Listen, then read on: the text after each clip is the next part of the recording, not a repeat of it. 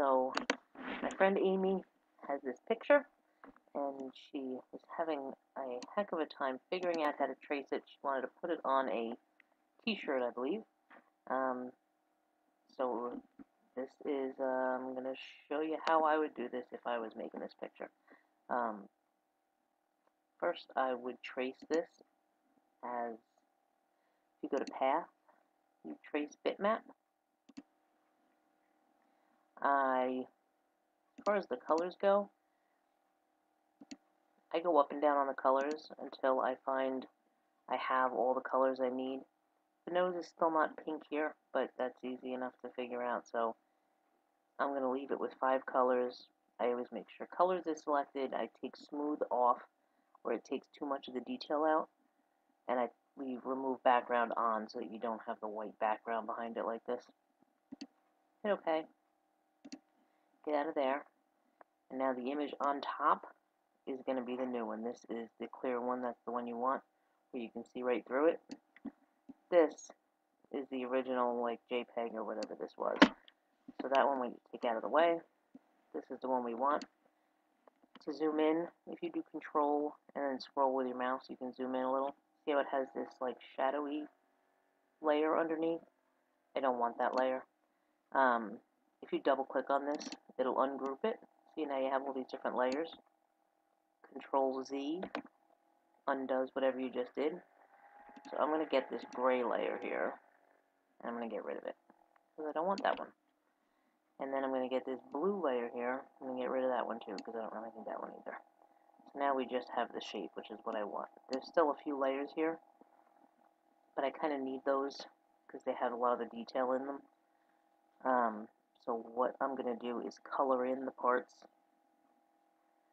to make the different layers. There's going to be basically a white layer, a black layer, a brown layer, a little blue layer here, and a little itty bitty pink layer here. So we're going to color in all of those different layers. See, when I click on this, you can see that it's selected. There's a dash box around it. I want to click somewhere else so that nothing is selected. So I'm just going to click over here. Nothing is selected now. Go to my paint bucket. And I'm going to just pick a brown, a nice dark brown here, and I'm going to color in the brown areas. It looks like this and this too. So now I think I have all the brown. If I go to my select tool now, it'll select the one I'm on. I'm going to hold the shift button and select all of the brown pieces that I just colored. So now I have all of them selected at the same time. You can see all the boxes around all of them. If you do Control plus plus, Control plus plus, it unions them all. I use keyboard shortcuts for everything. You can do all of this stuff with the menus too. Control plus plus is the same as doing union. See over here it says Control plus plus. It gives you all your shortcuts next to the things that you're going to be doing. So now we have a brown layer. I'm just going to kind of, let me throw and get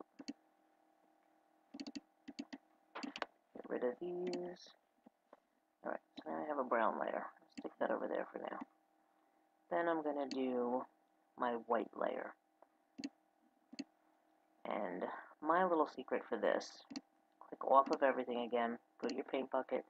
I don't do it white, because if you do it white right from the start, you can't see the layer, and it's really easy to lose them. So I usually do it a gray, and then at the end I change it back over to white.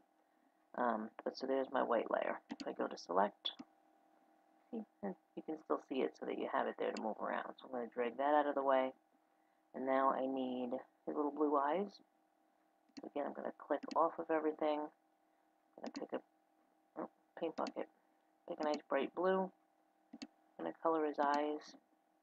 Go to the select tool again, hold shift, click on the other one, and again Control plus plus. Reunion them. And we have our blue layer, and that goes out of the way. I'm going to color his little nose there. Same way. I'll just pick a pink. Doesn't really matter the color. We color in his nose.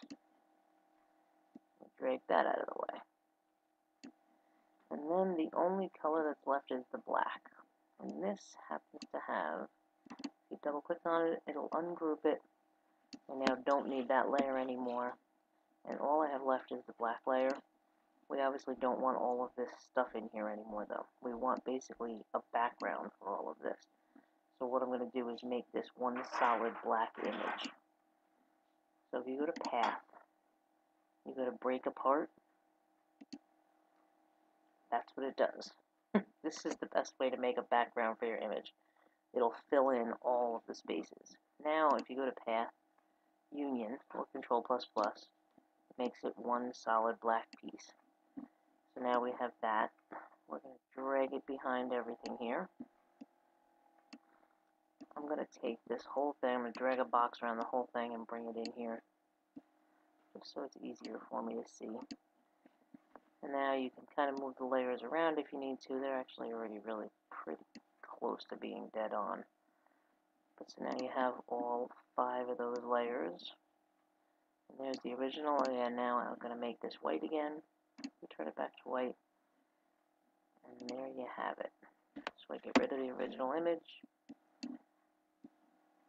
You can group these together. Control G will group them, and then they'll stay where they are when you try to upload them in Design Space or wherever you're bringing it. And then when you save it as a plain SVG. And that's all there is to it. So this was for my friend Aimee. Aimee, hope that helped, and I'll talk to you later. Thanks.